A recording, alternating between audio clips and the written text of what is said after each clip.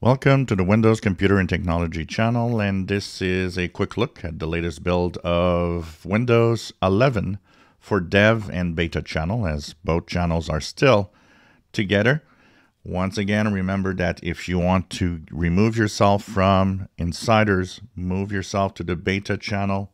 Very important, because if you stay in the Dev channel, within the next few weeks, you'll be moving ahead to something else, and you won't be able to get out before the next time, probably much later this year or even next year, where they're going to do this again to enable people to actually change the rings. Also, a lot of questions about security updates. A lot of you on the beta channel have asked, why don't I see the security updates for Patch Tuesday?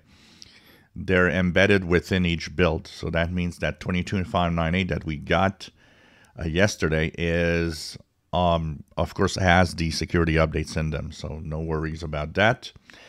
What's new in this build? Really nothing much, honestly. If you do a clean install, the background picture that you see here will now be the spotlight picture. For those that wonder what's the spotlight picture, when you turn on your PC and you have the lock screen, by default, the spotlight picture is that picture that you have every day that's different, that Microsoft actually offers you.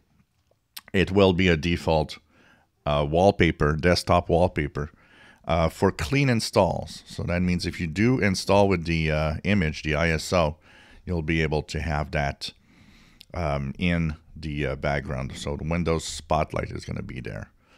The updated tooltips for the volume icon and stuff like that. So a little bit of changes here and there, but nothing much, honestly. Most of what's in there is the same as there was before.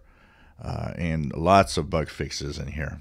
If you want to take a look at it, the media player has been updated. So there's an update. They have kind of made a few things a little better according to what people were talking about. Also fixed a few bugs. Some people are complaining of their music library maybe not going exactly the way they wanted on the new media player. Well, this is, of course, something that is apparently fixed. So if you can try it again, like I said, you still have the old Windows media player. It doesn't change anything there. If you want to try it, you can try the new media player. If you don't see the new media player, because the media player that you have, of course, is the one that has been up to date. And you might say, well, you know, I don't have the up-to-date media player. I don't know what to do. What you need to do in this case is simply go. So for example, here, if I go into the settings, you'll see that I'm on 11.2203.30. This is the latest version. To have it, you have to go to the Microsoft Store and make sure that you, of course, get the updates. You can go on the bottom left and check the library, click Get Updates.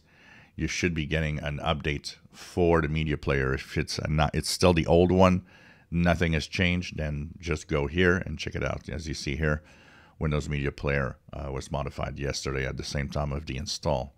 And if you don't see it, just click Get Updates, and it's going to actually search for anything new that has to be up to date on your computer for apps. Build seems to run well. Remember that these are builds that are for 22H2. That's what's coming this fall. So what's going to happen here is that 22H2, as you see here, is the next version of Windows. As long as the watermark is there, that means that it's still in testing phase. At some point, because some of you have asked, well, is that watermark going to stay there all the time? No. In Insiders, it's always the same thing. The watermark you see in the bottom right is to tell you got an Insider build. Insider builds expire after a short amount of time. As you see here, this one expires 15th of September 2022.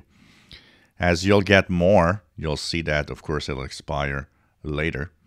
And at some point, you'll have the standard Windows 11 version that will have that watermark removed. So that's going to come later this year. Sorry, later this summer, or maybe in the fall, when we get the stable version, or pretty much what is going to be the stable version.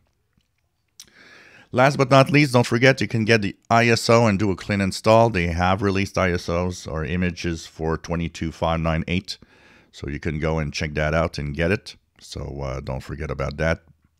If you want to do clean install or just want to have a version of this build in a USB thumb drive for any purpose. If you enjoy my videos, please subscribe, give us thumbs up. Thank you for watching.